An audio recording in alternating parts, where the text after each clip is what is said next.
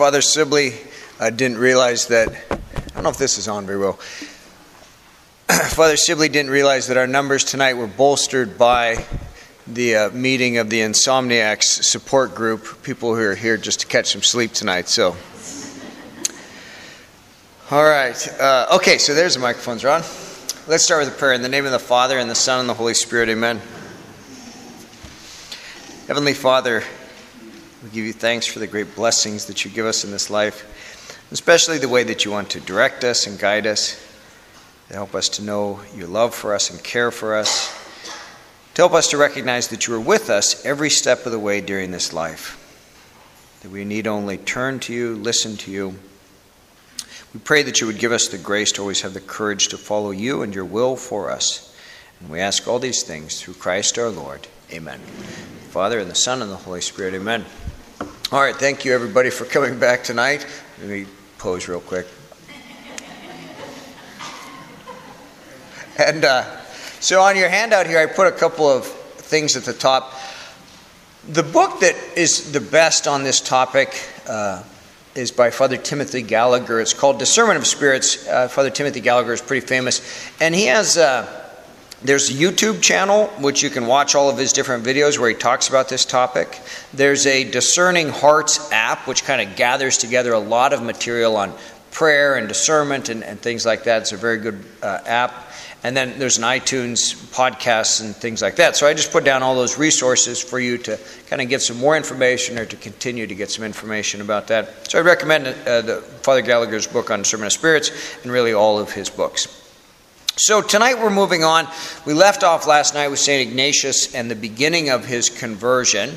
And so tonight we're going to move on with what he developed for us and the rules for the discernment of spirits. And as I said here, we've got these three things in bold. Be aware, understand, take action. Those are the three things that go into discernment of spirits. And we heard last night about St. Ignatius, who, it said, his eyes were opened a little bit. And the experiences were already there for him. You know, he was going back and forth between the desire for this worldly project and then back over to this project of being a saint. It's going back and forth. And then finally his eyes were opened a little bit. He becomes aware of this, that these things are going on, that he's being tossed about. And now, as he becomes aware of it, he's ready to start understanding what those things mean. And so in understanding, after we've become aware, we move from noticing to understanding the spiritual meaning of those interior movements we've noticed. And so he has that quote from his biography, or autobiography. He began to marvel at the difference and to reflect upon it, realizing from experience that some thought left him sad and others happy. Little by little, he came to recognize the difference between the spirits that agitated him, one from the demon, the other from God. So gradually he begins to understand, like, well, one of these ideas is coming to him from God, and one of them is coming from the enemy of our human nature, from the devil. So he recognizes, which voice is which. And then finally, the taking action, which is really simple. Accept what comes from God, reject what comes from the devil. And we're gonna come back to these and kind of go through these things tonight as we do so. But I wanted to start with, if you could kind of just join me and think about, like, what would it be like being a priest? You know, I was ordained a priest at the age of 27, made a pastor shortly after that. Just 2 years after that, I was made a pastor, so I was 29. And, all of a sudden, as you're a pastor, as you're a priest, people start coming to you with problems, and they'd like some counsel. They come to you for spiritual counsel. They come to you for spiritual direction. So they come and, they lay out all of these problems. And like, I have all these problems with my spouse. I have my problems. It was like what I was talking about with the consultation thing the other day. Problems with my spouse and difficulties in raising my children. Problems in my interior life. I feel very distant from God.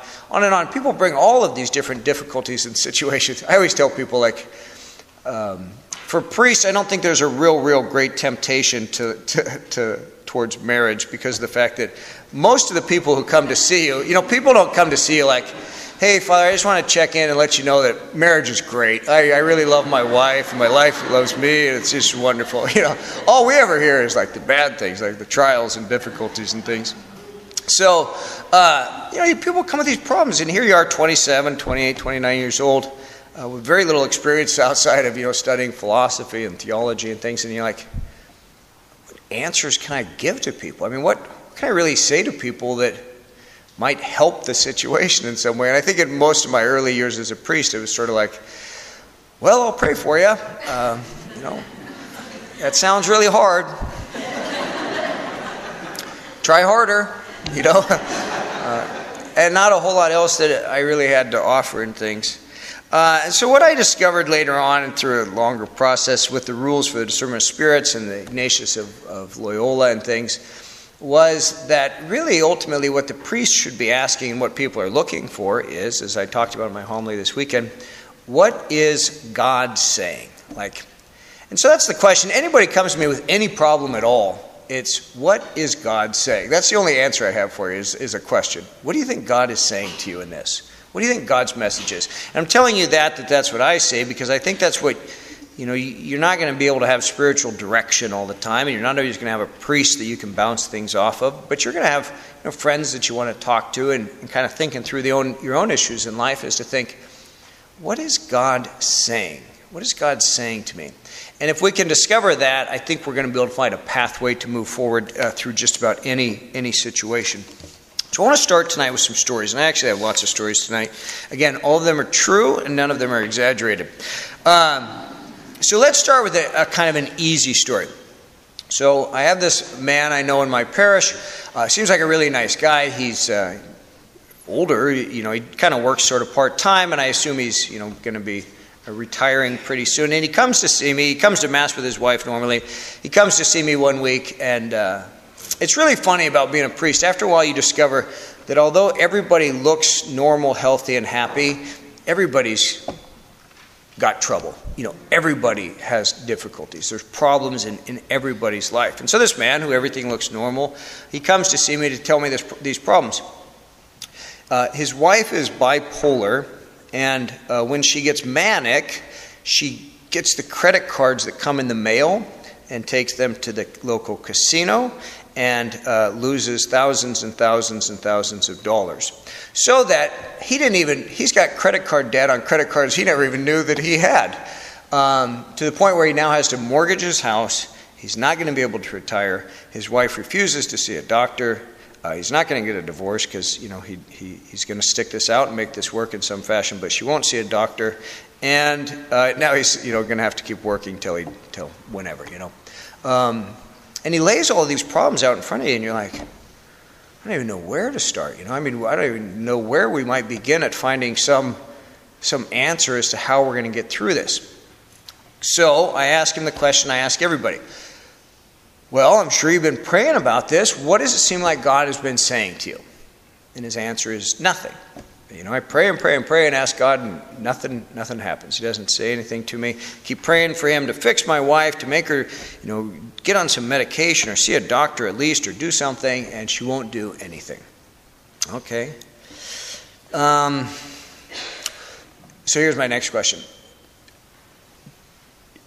Have you ever had an experience where you thought God sort of talked to you? Has God ever said anything to you? Has God ever said anything to you? And sometimes people will say kind of coincidence things or, when my child was born, etc. And there's some truth to that, but it's not quite what I'm talking about. So I said, have you ever had an experience where God talked to you? And he's like, yeah. He said, about a month ago, I was just worrying about this whole situation and what I was going to do about it. I didn't know what to do. And I came into the back of the church, and we were having exposition. And he said, I knelt down in the back of the church, and there were a few other people up in the front of the church, and there were a bunch of candles burning. And he said, I was just kneeling there praying and worrying. And all of a sudden, I just heard this voice, sort of interior voice from the altar, from the Eucharist, that just said, you are my friend. And he said, it was the most amazing thing. He said, I never wanted to leave the church again. It was so powerful. It was just like Jesus said, you are my friend. It was so clear. He said, I never wanted to leave the church. So what's really funny, or what's noticeable about this is, you've been praying about it. Has God, helped you or said anything to you? No. Okay, but a month ago, he did tell you in a very sort of mystical experience that you are his friend. Remember that? But we have this tendency in our life to be like, Okay, God, that's great. What's next? And thank you very much. That's very kind. I'm happy about this. Let's move on to what's next. Now fix my problems. So I said to him, well, do you notice how maybe God did say something to you? He told you were his friend, and that was kind of nice. And he said, to go along with this, I just had this sense of hope, this sense of peace, this sense of this is just the greatest thing ever. So the point is here that we ask the question, what is God saying? And it doesn't fix all of his problems. Remember, I sort of almost listed 10 different things which were his problems. It doesn't really fix any of his problems, frankly. He's still got all the different things he has to deal with. But he has the most important thing, and that is that at the center of it, God is saying something to you, which is you're his friend. And so as a friend of Jesus Christ, all of those problems which seem so important, they can get kind of pushed to the side, because the most important thing is, what is God saying to you? And you're going to be able to deal with your wife and the creditors and et cetera, et cetera. You're going to be able to deal with that from a position of hope and peace, because you know you are a friend of God, but you want to hold on to that. So one thing there just to notice, a lot of times God says something to us and we sort of forget about it rather quickly, and that's kind of a sad thing. Okay, a second example. And now this is I'm going to give you the very, very, very short version of this one. This woman came to see me one time, and she talked for 45 minutes about her problems. And none of them were exaggerated. Everything was a complete disaster and a mess. What had happened was she and her husband, at a young age, had made a commitment to just not having children, and that she would work on her career. She'd make a lot of money as a professional, and then they'd be able to retire at a young age and have the freedom to do whatever they wanted to do. So that's a bad idea, right? And it did. It all collapsed. So what happened was, they've been very successful at that. They'd retired at the age of 55 or something. And then all of a sudden, something really weird happened. Her husband started to get involved in this relationship, which was very strange. It wasn't exactly like having an affair, but it was like having a daughter in another family. It was sort of an outgrowth of this poor decision they had made. It was like having an extramarital daughter, basically, you could say. So now all of a sudden her husband's doing all this crazy stuff and walked away from the marriage, basically. She's moved clear across the country to Bremerton, Washington, and she doesn't know what to do. How is she going to, her whole life, everything she's worked for has just collapsed around her. It's gone. And so she's just in a state of despair and unhappiness. So I'm like, all right, so what do you think God is saying to you in this? She's like, nothing. Pray and pray and pray. I pray to fix my husband. I pray to straighten out this situation. I pray to make sense of this whole thing, and there's nothing there. Okay. But she's been going to daily mass. So I said, well, it's been nice having you at daily mass. I hadn't had a chance to talk to her for about the 3 weeks that she'd been there. And she kind of lights up and she says, oh yeah, I love going to daily mass here. The first time I was driving by this church and I saw it and I thought I'd stop in, and our church is always unlocked. She said, I thought I'd stop in, and I walked in the doors and I just immediately felt at home, because it reminded me of the church where I had originally joined the Catholic Church, 20 years before or something. So she said, I just felt at home. Okay. We're going to come back to this later on, but this is very important. It's like, all right, now we've at least found a thread where we might be able to start a process, a conversation, because we've found some way in which God has given some consolation, some sense of hope, and we're going to see this in the rules, some sense of hope, some sense of peace, some sense of being at home, an open door basically that we can walk through. And to make a very, very, very long story short, we went from there into, well, why don't you just come spend, if you feel at home in the church, why don't you come spend some time in the church and do some meditations? I'll give you some meditations. So we went through some of those, and as time went on, this is the great thing about being a priest. As time went on, I got to watch as the Lord just went through and piece by piece fixed every one of these situations that she had made a disaster of, she and her husband. And it concluded with, and again, I'm not exaggerating, it concluded with you guys have a beautiful statue of Our Lady, with her just realizing, I need to just completely entrust my husband to Our Lady. This is about 2 months after we had our original conversation. I need to just entrust my husband to Our Lady. She does that. She goes home, gets a text from her husband. Sorry, I've made a complete disaster of our lives. I don't know what I've been thinking, etc., etc. The whole thing's put together. And all of it comes from just one little open door where we pick up the thread of God who gives some consolation and hope, God who speaks to us. And as we realize that, we've got an open door, and we start walking door by door, step by step through this whole thing. And we're going to see, I'm telling you these stories because we're going to use them as examples as we go through the rules. The third story is much more recently. And again, this is the great thing about being a priest, is just seeing these things working. This couple that I'd met, she told me that they seemed like a nice young couple, et cetera, and then all of a sudden she said, we're getting a divorce. And my heart just dropped in my shoes when she told me that. They were a Catholic couple, and I didn't really have a whole lot to do with them or know them. I just saw them kind of rarely or occasionally. And then, so what happened was this couple, they'd been married in the church, but their practice of the faith had been very, very, very sporadic. Just going to church every once in a while, focused on lots of other things in their life, not going to confession. Both of them hadn't been to confession in probably over 10 years or so. Had some children and things, but certainly made some selfish choices around that as well.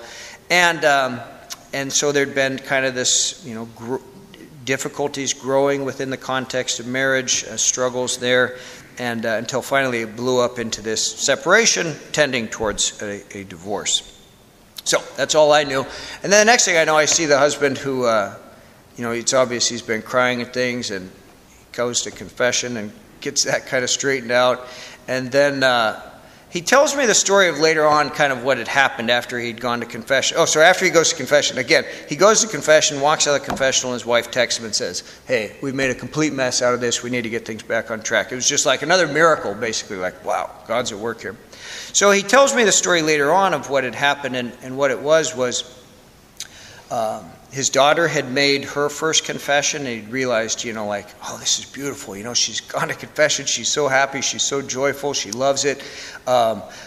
He started to think it's time probably for me to go back to confession and clear out all this garbage that's in my life. And my wife, I can lead her to confession as well, and we could clear this all out and straighten it out. And then they didn't. They just didn't go to confession. And so it continued to build up until there was this blow up. So finally, after everything blew up, he wakes up one morning and he realizes, I need to go to confession. I've been distant from God and away from God for the last 10 plus years, and he's crying, and he realizes I've got to go to confession, and he's so excited about going to confession. He gets in the car and he says, as I'm driving, there's something in my head that's saying, you can't just go to confession. It's ridiculous that you're going to show up and go to confession. You're going to be too embarrassed to do it. There's probably going to be a long line. All these things are saying, just forget it and go home. And he said, Father, you wouldn't believe it, or you're going to laugh at me, but I just had this sense that all I had to do was push down on the gas pedal. It was really funny. He said, I just had this sense like all I had to do was push down on the gas pedal and everything was going to be fine. So he goes, he makes his confession, comes out, he's all, straightens things out with his wife. Very, very, very beautiful situation as that all kind of came together and things. And we're going to come back to his story a little bit too as we go on, because I think it's a very beautiful example of how, God is at work, but we need to be listening for God, and we need to be aware of the devil, so we make sure we're listening to the right one and not being tempted by what the devil has to say to us. So, all right, so let's go through our rules then as we get to go. All right, number one, St. Ignatius is going to say here, in Rules for the Discernment of Spirits, and this is the kind of preamble, rules for understanding to some extent the different movements produced in the soul, and are recognizing those that are good, to admit them, and those that are bad, to reject them. These rules are more suited to the first week. Don't worry about that. We won't deal with that now. But just notice this. He says, recognizing those that are good, to admit them, those that are bad, to reject them. So Ignatius just says, I just want to show you, here's what God sounds like. Admit. Receive what he has to say. Here's what the devil sounds like. Reject. And so that's all we're going to do tonight is go through, what does God sound like? What does the devil sound like? I use this example. It's a silly example, but again, it's true. This woman said to me one time, she said, well, I'd like to go to daily mass more often, but I ask him, and sometimes he says yes, and sometimes he says no. And so I thought she was talking about her husband, but then after a while I realized she's talking about God. So I said, what do you mean? She said, well, I just ask God if I can go, and then sometimes he says yes, and sometimes he says no. And I said, well, how do you know it's God who answers? And she said, well, I don't know. What if it's the devil who's telling you not to go to daily mass? And she's like, oh, I never thought of that.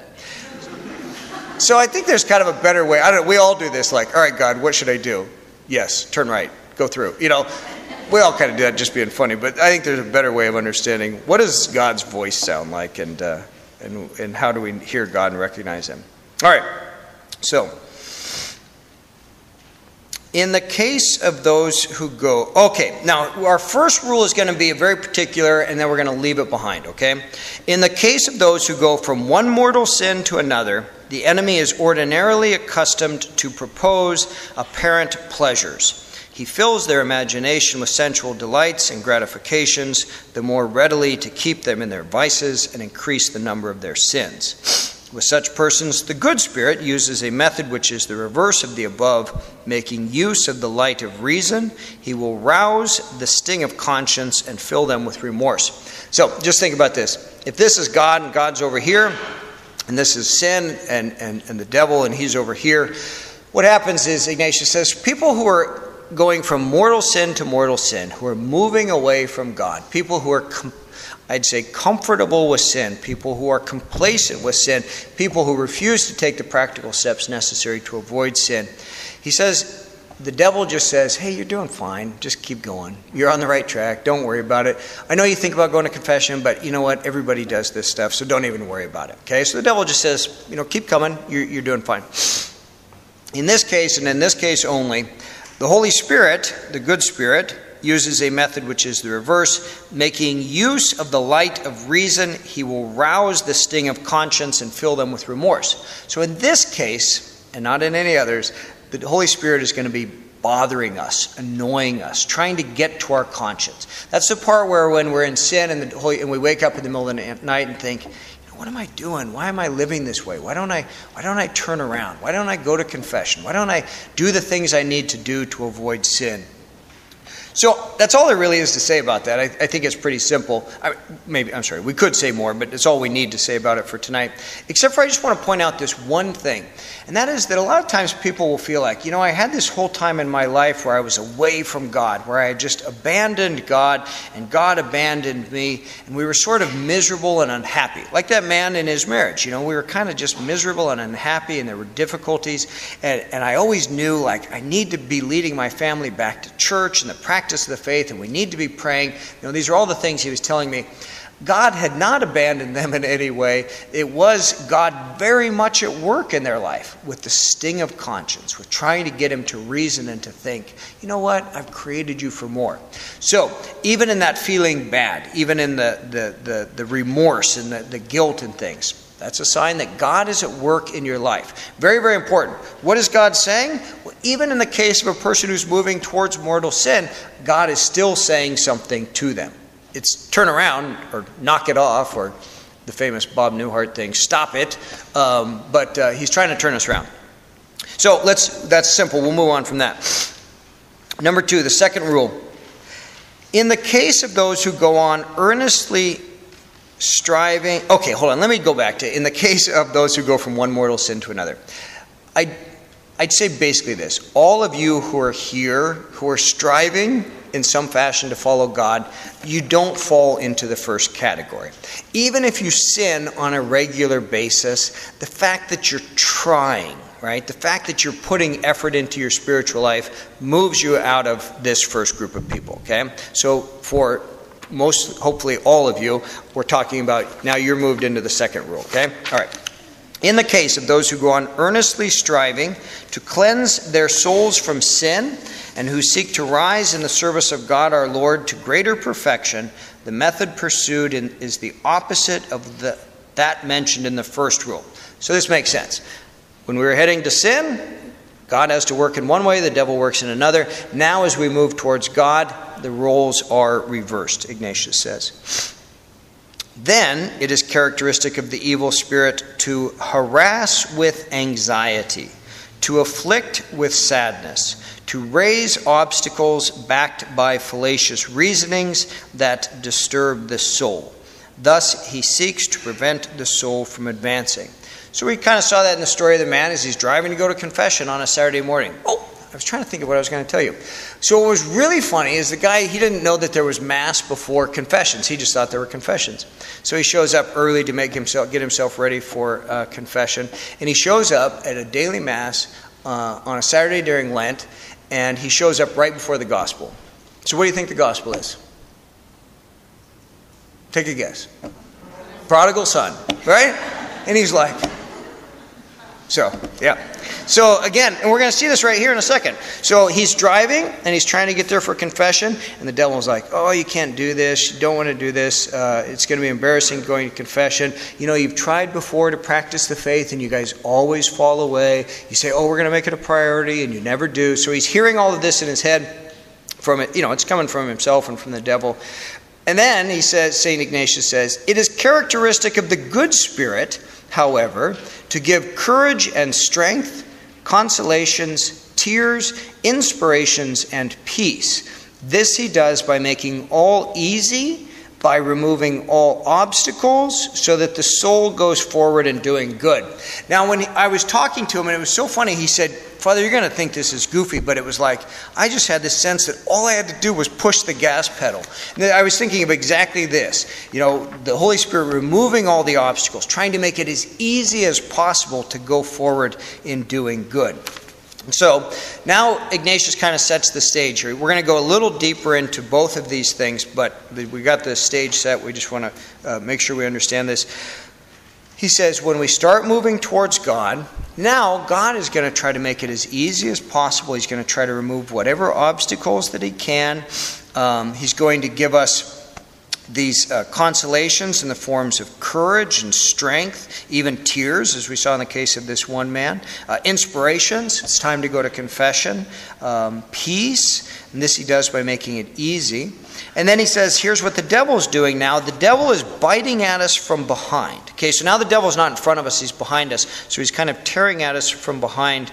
It is characteristic of the evil spirit to harass with anxiety, to afflict with sadness, to raise obstacles backed by false reasonings, we could say, okay, false reasonings that disturb the soul. You know, you've never been able to do it before. Why do you think you're going to be able to do it this time?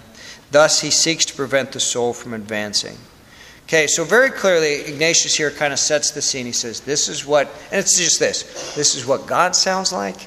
This is what the devil sounds like. It's very important. This is what God sounds like. This is what the devil sounds like. You know, another thing, I always, when I do spiritual direction, I'll ask people like, okay, so what does it seem like God has been saying? And they say, well, I need to trust more. Okay, when did God say that to you? Well, I just always keep thinking I need to trust more. Okay, so you're just thinking that. That doesn't mean that that's what God is saying to you. And there may be parts in the Bible where God says you should trust me more, but that doesn't mean that what God is saying to you. That just means that you think that. And in fact, it probably causes you disturbance in your soul and, you know, false reasonings and those sorts of things. A lot of times I think people can be just sort of cliche about, oh yeah, God is saying I need more faith. Well, I don't know, did God really say that to you? Because if he did, here's what it would sound like. It would sound like courage and strength, consolation, tears, inspirations, and peace. Even when God tells us that we're doing something wrong, he tells us in such a fashion that we can say, oh yeah, that's exactly what I needed to hear. You know, oh yeah, that's exactly what the right thing is. Even when he convicts us of sin, he tells us in such a way that it's kind of surrounded in consolation and peace. So I guess I'm just saying, don't be so cavalier about, well, what is God saying? Let's think really seriously about, does it sound like God? Does it have God's voice, basically? Okay. Now, in our third and fourth rule, Ignatius is just going to deepen for us what he's already explained. Okay, and so he's going to go a little bit deeper about what God is going to sound like and what the devil is going to sound like. The third rule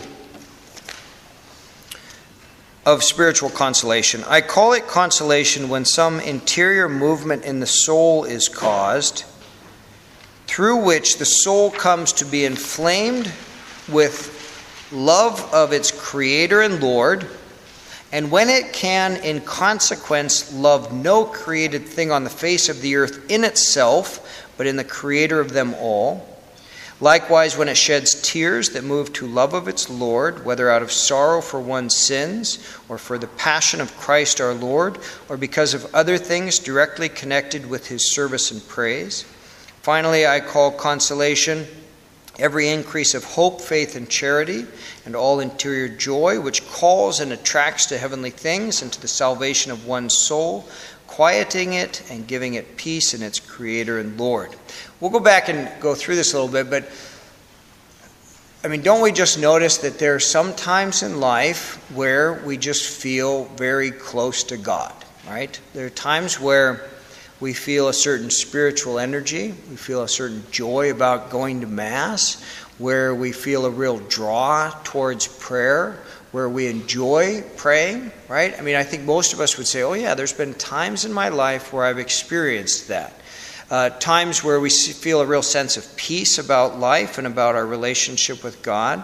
He says in here, this one, it says, when the soul comes to be inflamed with love of its Creator and Lord, and when it can in consequence love no created thing on the face of the earth in itself, but in the Creator of them all.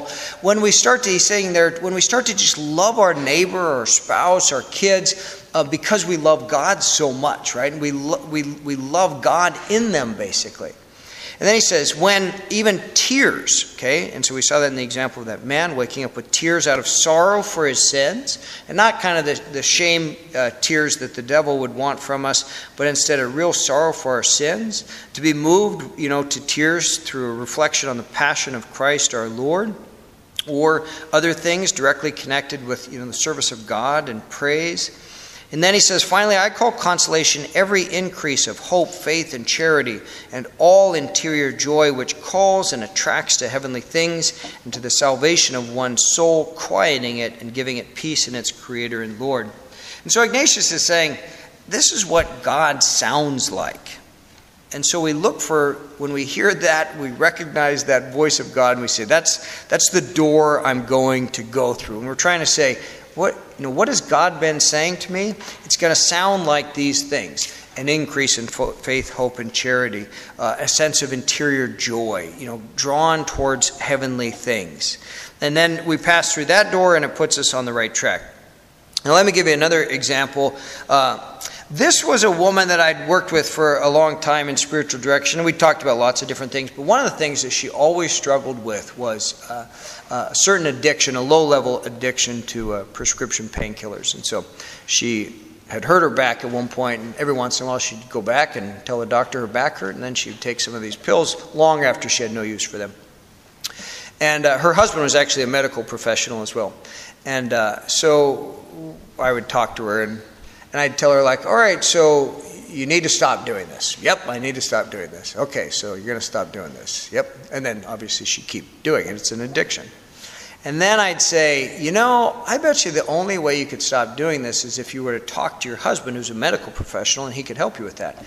And she'd say, yep, there's no way I will ever talk to my husband about this issue. He would be so disappointed in me and so ashamed of me. I could never, ever talk to my husband. And I'd say, well, I think you probably have to talk to your husband. She'd say, well, I'm never going to do that.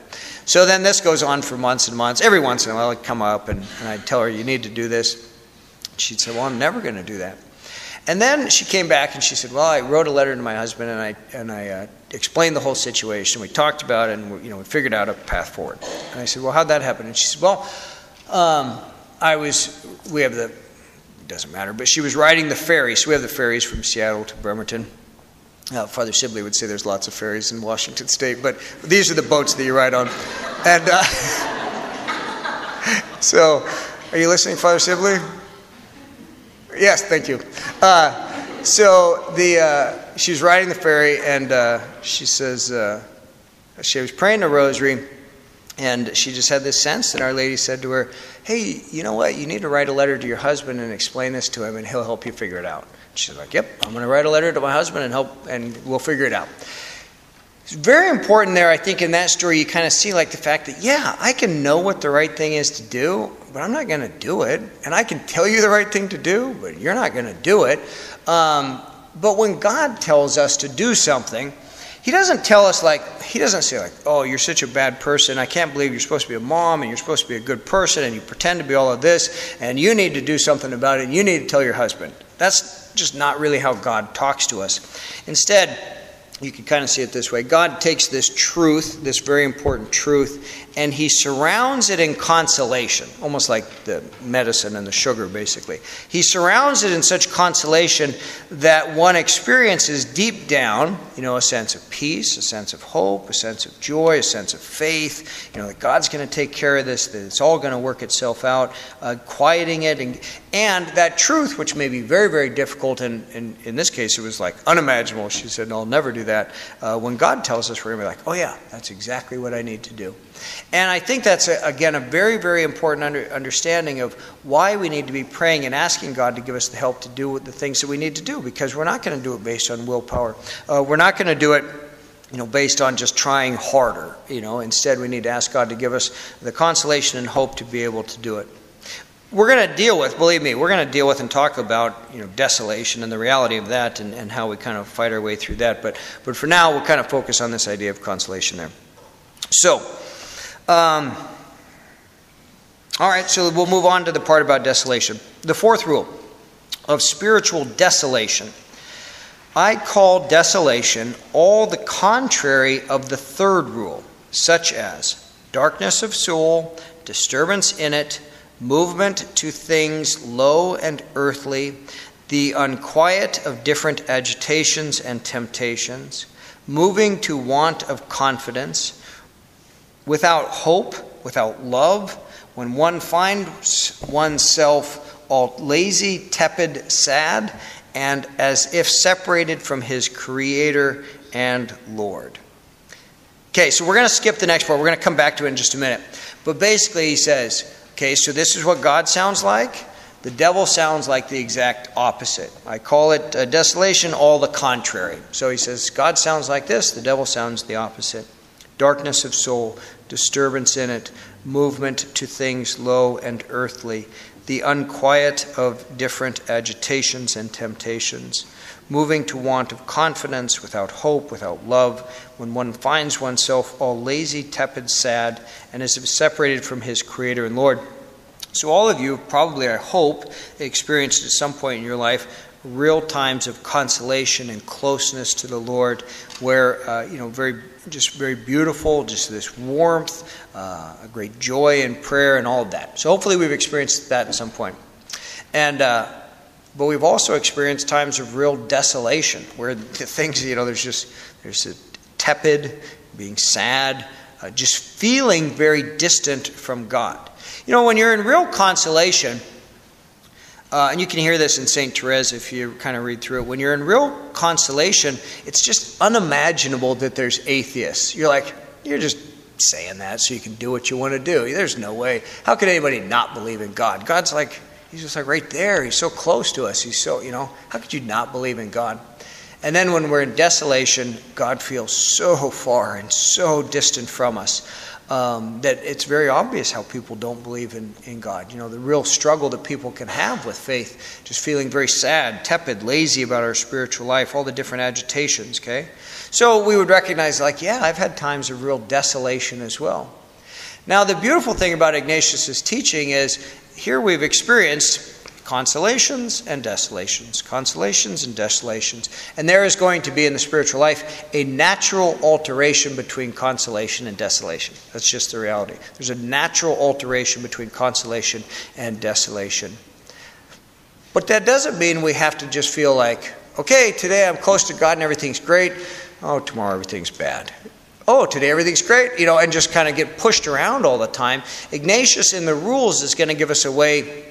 I think of it there's this thing on the Oregon coast called the Devil's Punch Bowl, and it's the waves as they come into this sort of cove thing, and they just get tossed all about and things, and you would never want to get stuck in there because it just bounces you all back and forth. And I think sometimes people in their spiritual life are that way, just sort of getting bounced around back and forth. Well, the rules give us a rock in the middle. We can be I don't care what the water's doing, pushing this way and that.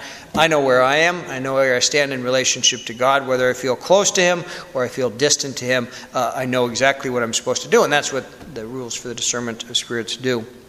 So we have to ask this question then, or answer this question: why does a person find themselves in desolation?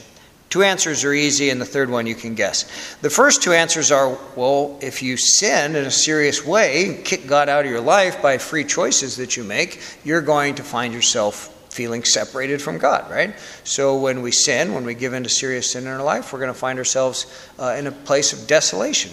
And that's not a bad thing, right? Because that's what moves us back towards confession and getting things back on track.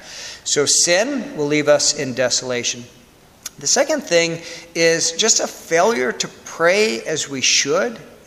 When we don't put the time and energy and effort into prayer, we can't expect that God is going to continue to reward us with all of the things that go into consolation. If he did, he'd be like a bad parent who rewards his children for bad behavior. So when we don't pray like we're supposed to, all of a sudden we're going to start feeling that distance from God, and that we're not close to him anymore, okay? The third one is probably the one that you can kind of guess, is that, well, sometimes God leaves us in desolation for the sake of sort of testing us, allowing us to be kind of on our own and to realize, do we serve him just because we're mercenaries, that we like feelings of peace and faith and hope and love, and as long as you give me those, I'll show up in the chapel to pray and I'll try to live a virtuous life? Or in times of desolation, do we have the ability to persevere and to be faithful and to keep up our resolutions of prayer despite the fact that it's just hard and we really don't seem to get much out of it and it's a real trial? Okay? So the three things: we can control sin by not doing it. We can control prayer by actually spending time at it. But the third one is, through no fault of our own, not doing anything wrong, sometimes God just allows the natural desolation as a part of the spiritual life to try us, to make sure that we're not kind of just mercenaries about our spiritual life. Okay, so does that make sense? It's a very important point on why we're in desolation. Now, we're not going to have a chance to go through all the rules, but if you continue to read the rest of the rules, Ignatius is going to tell you what you're supposed to do if you find yourself in desolation. If you find yourself in desolation, insist more on prayer. Like the devil's telling you, like, oh, this is so miserable praying. It's so hard to make a holy hour. I think I'll just stay here for 45 minutes today. Well, stay for an hour and 5 minutes. Insist on more meditation, where we're going to really consider, now, why is it that I would be in this position? What is it that makes me feel distant from God at this point? Why do I find myself in this position? And just the endurance and perseverance in prayer. So he's going to give us some rules for how we deal with these situations. And that's what the rest of the rules are. We don't necessarily have time to get through all of them. Let's see here. Why? Now, let me give you a story to go along with this. Oh, no. Let me read the next one. Okay, let's go back to our rule, fourth rule, the second paragraph there. Because, now this almost goes as if you were to put rules 3 and 4 together, this little bit here would be an addendum to both of them. Because, as consolation is contrary to desolation, in the same way, the thoughts which come from consolation are contrary to the thoughts which come from desolation. Very, very important. Ready? So when we're over here in consolation and we feel very close to God, what are the thoughts that sort of naturally flow from that? Like, oh, you know what? My wife could probably use a hand, making dinner tonight, and I don't need to sit around and read the paper. It's kind of a waste of time anyway. Maybe I can just help with that. There's just a generosity that flows from it, a desire to be more loving, a desire to be more forgiving. And so now we're moving from, here's how I feel interiorly about me and my relationship with God, to here's how I relate to the world. How are the actions that are going to be carried out now based on how I feel? So, in consolation, when we feel close to God, when we love God, when we feel loved by God, isn't that a time where it's easy to be, generous? Isn't it a time where it's easy to be sacrificial? A time that it's easy to be forgiving?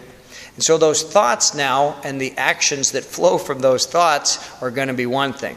Now if we move over here into desolation, where we feel extremely distant from God. We feel like God has kind of abandoned us, that God's not listening to any of our prayers, that, I don't even know why I believe in God in the first place. We forget about all the time that we've ever been in consolation and everything God has done for us in the past, because we feel like, we're in desolation now. We've always been in desolation and we're always going to be in desolation. what kind of thoughts and what kind of actions are going to flow from being in, over here in this state? Well, we're not going to be generous. We're going to be like, I'm going to go home and I'm going to drink. Well, I'm in desolation, so I need some consolation. So I'm going to go home and I'm going to have 2 glasses of wine for my consolation, and perhaps 3 if I really don't get consoled. And I'm going to watch a season of something on Netflix, right? Or I'm going to watch, I'm going to sit and binge watch TV or something. I'm going to make consolation for myself because I'm not getting it from God. So in desolation, there's going to be certain thoughts that flow from that, which are not going to be, the actions that God wants. Okay, so Ignatius says, because as consolation is contrary to desolation, in the same way the thoughts which come from consolation are contrary to the thoughts which come from desolation. So from consolation, we said that's a gift that God gives us. Desolation is when the devil is the one who's speaking loudest, basically. So when we base our thoughts and actions on consolation, we're following the direction that God gives us in our life. When you base your thoughts and actions on being in desolation, who are you allowing to direct your life? I mean, you're just basically saying to the devil, like, hey, what do you think I should do today? How should I make myself happy, okay? And I'll give you an example. Yeah, we're in good shape. Well, I'm going to give you an example, and we're going to be done in 1 hour. So this is, again, a true story.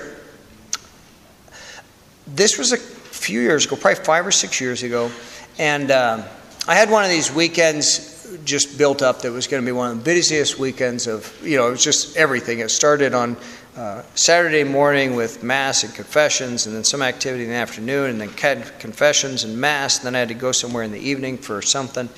And the next day was going to be Mass, and then baptisms, and then Mass, and then go to the baptism party, and then something in the afternoon, and then come back for the Mass in the evening. And it was just like, whoa. I mean, it's nonstop action. And so in the middle of it, after the 5 o'clock Mass on Saturday evening, this woman comes up to see me, and she says, Father, would you go see my husband in the hospital? Now, I knew she was a very pious Catholic. She had a necklace with about 37 holy medals on it. So I knew she must be pious in some fashion, which is not always a good sign. And but I knew she wasn't one of my parishioners either. And I said, well, what parish are you from? So I don't have a hospital in my parish. The hospital's in the neighboring parish. And I said, well, what parish are you from? And she said, well, I'm from such and such parish. And I said, well, why don't you ask your priest to go visit him? Because I just had too much stuff to do. And I said, why don't you go ask your priest? And she said, well, my husband really doesn't like our priest. And I was like, oh, well, so, okay, fine, I will. But let me say this. And she said he had cancer and that he was dying. But he wasn't dying, in the next couple of days or anything. So I said, well, but I have this, this, and this, and this, and this, and I can probably go see him tomorrow afternoon at some point. And she said, oh, that'd be fine, that'd be great. So then I get through the evening's activities, and the next morning, so I remember this very, very clearly, the next morning at the first Mass and during the baptism and the confessions, in the second Mass, was just being bombarded and attacked and just hammered by these ideas like, I don't know why you ever became a priest. It was like the dumbest thing ever for you. This is such a waste of a life. I can't even believe you're doing it. I can't even believe the demands that people make. Nobody even appreciates everything you do. If they were to see your schedule, everything you have, and then they ask you, can you come to the baptism? I mean, on and on and on, So all during Mass, if you wonder what priests think about at Mass sometimes, this is what I was thinking about all during Mass. I'm like, just come on, let's just get focused. We'll get through the day, and at the end of the day, we'll be able to go home and have 3 glasses of wine. And my consolation is watching. So I go elk hunting. So my consolation is watching elk hunting videos on YouTube. So I'm like, I'll just go. Fine, I'll get through the day, put it in cruise control, check out, and get home and have my wine or beer or whatever, and watch YouTube videos. So, but just getting hammered. So, baptism, next Mass. Now it's time to, I've got to go to the hospital before I go to the baptism party. but I'm really just exhausted. Like, I'm really tired. And part of it was because of this sort of spiritual battle which had been going on all this morning. Although I didn't really even recognize it as a spiritual battle. I just was thinking, maybe it was a bad idea I became a priest. And so we're kind of going through so I get over to the hospital, and I remember this. It's in room 222. Every time I pass by that room, I think about what happened there. So I walk into the room, and this guy is in his own room. There's nobody else there. And he's sitting there, and he looks up at me, and I said, "Oh, hi, so-and-so. Are you so-and-so? Your wife asked me to come visit." And I'm just like exhausted. I don't know that I'm often that tired. And I said, "Your wife asked me to come visit." And he says, "Oh, jeez. She must have sent every priest in the county to come visit me."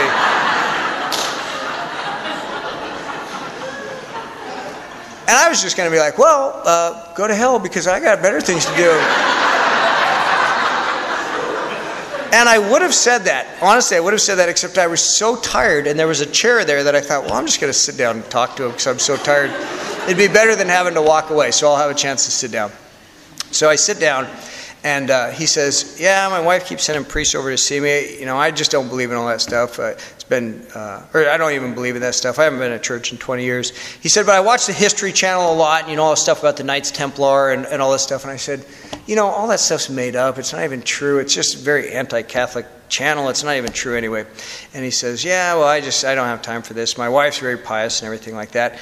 And I'm so tired, I open up my little bag with my kit for sick calls, and I put on my stole. And he's like, "Well, I don't want to go to confession." I'm like, "Well, how long has it been since your last confession?" Like, I'm going to trick him into going into confession, basically.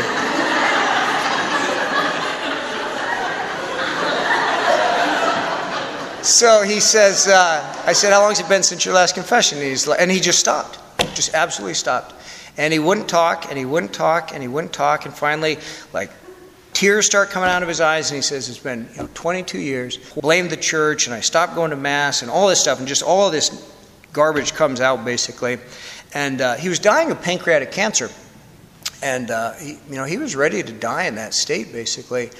And so he makes his good confession, and he receives absolution and Holy Communion for the first time in 22 years.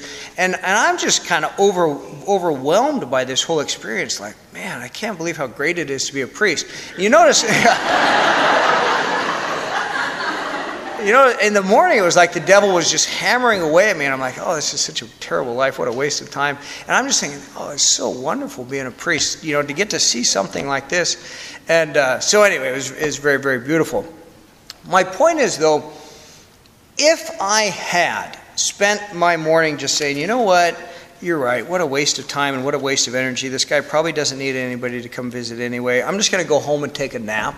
I'm going to allow my thoughts and my actions to flow from being in this state of desolation where you're getting hammered by the devil."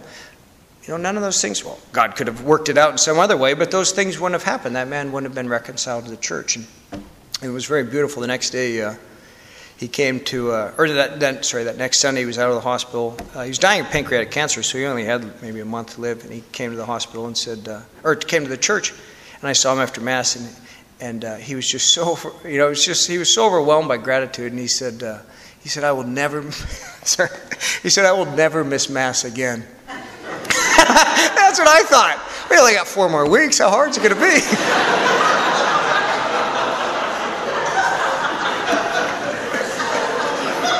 So that's an absolutely true story. Not one word of it is made up. It all actually happened. You only got 4 weeks. Come on. So that was beautiful. But the point is there, if we allow our thoughts and our actions to flow from desolation, then we're going to miss out on the things that God wants to do. Okay? So, so we're going to talk more about this. So let's move into this idea of action. Fundamentally, and most simply, the activity is to accept what comes from God and to reject what comes from the devil. So if I had a little keener sense, or I'd been paying a little closer attention, I would have recognized, oh, these are desolations that are coming from the devil, and I don't need to pay attention to them. And I would just be like, go to hell, go to hell, go to hell. Just not pay attention. I'm just going to reject. And I'm not even going to like negotiate with the devil. Like, oh, maybe that's kind of right. Let me think about it. No, there just has to be absolute rejection of whatever comes in desolation. To accept means to receive. Just to receive. And we come back to this most important work. Receive, receive, receive what God wants to give. In consolation, God gives this gift of himself and his grace, and fundamentally, he wants to give us this gift of himself. And so we have to stay with this gift, and as I said, not just say thanks and move on to what's next, but really unpack it, enjoy it, and relish it. Let's see, we got 5 minutes or so. Okay, let me tell you one more story. This is a true story. Sorry, I always say that. I knew this priest. I did spiritual direction with him. He's a very, very hard-working and overworked priest, and he always had this kind of workaholic attitude towards everything, which was very unhealthy. So he finally goes on this retreat. It's really funny. He describes this retreat. The retreat director's like, okay, so I want you to pray with these scriptures and do this. And so he prays with those scriptures that day, and then he comes back the next day and he's like, the priest is now telling the spiritual director, here's what I think I should do. And he lays out this whole plan of his retreat and how he thinks it should go, just like an absolute control freak, crazy, right? And so finally the retreat director kind of calms him back down and gets him on the right path. And he arrives at this point during the retreat where there's just this, God directs his attention in a very, very clear and very consoling way around the word stillness. Like stillness, like just be still. That's a very common theme in the Old Testament. Just be still and let God do the work and let God do the fighting. So he's like, okay, got it, be still. So he's coming home from the retreat. It's funny, we can be so spiritually blind about our own situations, and you'll think this is funny what I'm about to tell you, but it's true, we can be this bad. He's coming home, flying home from the retreat, and he sits down and he writes up this whole, so God has told him, just be still, okay? Just be still. So he comes home, and on the way home, he writes up this whole rule of life about everything he needs to do. Starting with, I'm going to get up at 5 in the morning, I'm going to exercise, do this, I'm going to say this, I'm going to read this, I'm going to, on and on and on, right? And so he's telling me this, and I'm just like, let me just kind of hold this up to you. Can you see what you're doing here? You're telling me that God very clearly told you just to be still, and everything you're doing is the exact opposite of that. And he was saying, this was part of his spiritual direction, he was so disappointed in himself for not living up to all of the things that he had written down in his new rule of life. Again, ask the question, what is God saying? And focus on that and stay on that. And don't just try to move on, but instead continue to receive this idea. If it's stillness, stay with stillness. If it's, you are my friend, keep receiving that. If it's the example, the woman who, God says to her, just write the letter to your husband. Or Our Lady says, write the letter. Just receive that and follow that direction. Okay, so receiving is the most important part that goes into that. What the devil wants to do, even when he comes in with these ideas, which sound very good, like, why don't you write up a rule of life so that we can make sure we're still? What the devil wants to do is kind of lead us down this path that's going to get us off of God's track, okay? And it's going to end up with, I feel so bad because I'm not living up to my rule of life. So you kind of see the idea there. Let's conclude with our last rule, which is a simple rule in some ways, but a very, very important rule. Never, ever, ever, ever break it. Ready? The 5th rule. In the time of desolation, never make a change, but to be firm and constant in the resolutions and determination in which one was the day preceding such desolation, or in the determination in which he was in the preceding consolation. Because, as in consolation, it is rather the good spirit who guides and counsels us, so in desolation it is the bad, with whose counsels we cannot take a course to decide rightly. So the idea here is, he says, when we make a decision, and we're going to talk about decision making tomorrow, when we make a decision and we've prayed it through and we've discerned and we've recognized as God leads us in consolation, Now when we suddenly just have the natural alteration into desolation, don't think it's time to change. Don't think, oh, I made a mistake, I need to make some big change in my life, because you will always get yourself off track. Because, as he says, in consolation, we're listening to the good spirit, in desolation to the bad. All right? Now the reason I put that rule there without explaining it too much is because, to get you kind of a starter, if you read through the rest of the rules, you will see what St. Ignatius tells us to do in desolation. So he says, in one thing, don't make any big changes about major decisions. In other things, make some changes with prayer and don't make any changes but make some changes within yourself. Prepare for times of desolation. So he gives all these rules, and I just want to point out there's a path forward for the next. There's rules 1 through 14. There's a path forward with rules 1 through 14, and as a way to continue to understand, what God is saying. So in the end, tomorrow we're going to talk about discerning God's will. Like, how do I figure out what God wants me to do? It's a nice night. It's going to build on what we talked about tonight with consolation and desolation, and so hopefully you'll be able to come to that. But hopefully you see tonight, as I think as a priest, I'm asking this question, what is God saying? Hopefully for yourself, you're always asking that question as well. Like, what is God saying? What's God saying to me? What is God saying to my friends? Helping people, for them to understand. Let's focus and try to understand what is God saying. Because out of all the worries and anxieties, all the difficulties in life, and there's lots and lots of them, the thing that should be central for us, the thing that should be most important is, well, what is God saying to me? And as we listen to that, the Lord opens up for us a beautiful path forward. And so, let's pray and ask the intercession of Our Lady, who certainly was the one who listened most carefully to what God was saying to her in her life. Hail Mary, full of grace, the Lord is with thee. Blessed art thou among women, and blessed is the fruit of thy womb, Jesus. Holy Mary, Mother of God, pray for us sinners, now and at the hour of our death. Amen. In the name of the Father, and of the Son, and of the Holy Spirit. Amen. And so I'm going to be hearing confessions tonight back there. And Father Sibley is going to be drinking wine and watching YouTube videos.